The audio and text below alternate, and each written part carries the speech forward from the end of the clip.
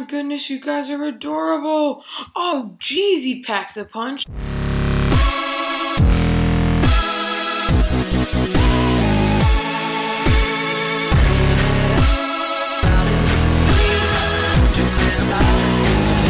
How's it going, everyone? DanF&S here, and today we are back with another Minecraft mod showcase, and today we are going to be showcasing the Minecraft Revolution mod. Now, this is a fairly older mod, but it actually was just upgraded to Minecraft 1.8 a couple days ago, so we're going to be looking at this today.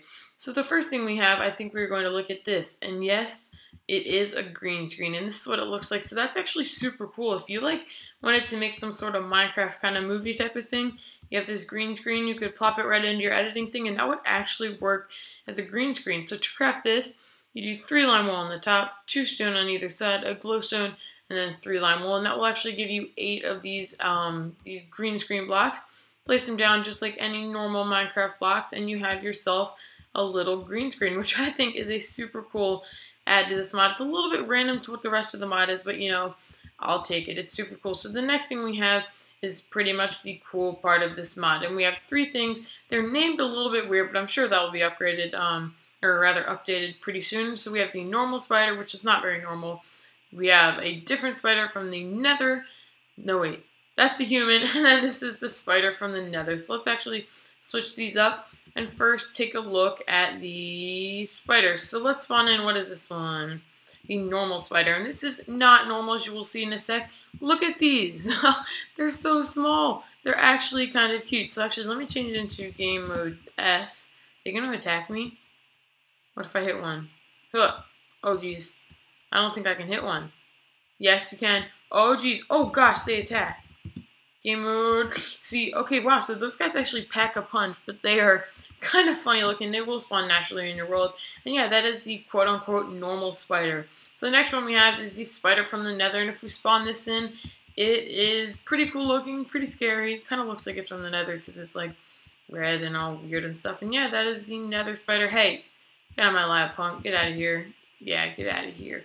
We don't want you in here. So yeah, those are going to be your spider spawn eggs for the Revolution mod. The last thing we have is really the big part of this mod. Those are kind of extras, and these are the humans. So if we spawn in a human, hello Ollie, or oil? That's bizarre. So anyway, you can spawn in these humans. They also will generate naturally in your world. They're kind of variations of this Steve skin with some incredibly creative names. Oh, jeez. So how these guys work is if you right click on them, you can click ally, and they will ally if you give them 2 bread. So let's get ourselves some spell bread, please. There we go. Wow, that's embarrassing. I need to go back to school. Anyway, here is our bread. So we're going to ally. All right, take 2 bread. So now he is on our ally, and he is going to punch that spider. Oh, dang, yeah, get him. Yes. Oh, yes, and we can actually help this guy out. So let's get ourselves a diamond sword. And if we go up to our friend Oil, I guess, that's bizarre. We can give him this item, and now he will use a diamond sword and just manhandle that spider, which is super cool. So now you can ally people. They will fight whatever mobs you spawn in. So let's get ourselves in a zombie and watch our little friend Ollie completely destroy him. So if there's a mob right here, and say I hit him. So if I hit him once or twice, Oil, gosh, I keep calling him Oil. I'm going to call you Ollie because that's a normal name. Ollie will just go to work on that guy, and he will kill him for you, and we will get ourselves some rotten flesh. But I don't care about rotten flesh right now. So another thing you can do with these guys is you can go here, give item, and then it will say, do you want to give the human the bread, or would you like to feed it to him? So if I give him the item, he will drop the diamond sword, and he'll take the bread. So if I give him this back, I will get the bread back. Or I can give it to him and feed him, and that will, if he has lost some health, so now he's at 10, so it won't really matter, but if I feed him, that will bring his health back up. So it's the same with these guys. Let's try and get an army of them just to show you that you can actually get, oh my gosh, don't throw it. Jeez, what are you doing? So let's go feed your pap. Beautiful. Oh geez, you are low on health. 3 bread. Alright, that's a little bit stingy, but there we go. Let's just give him that item. You can have the bread. Actually, no, give me that back, please. You can have some string. Where's the bread? There we go.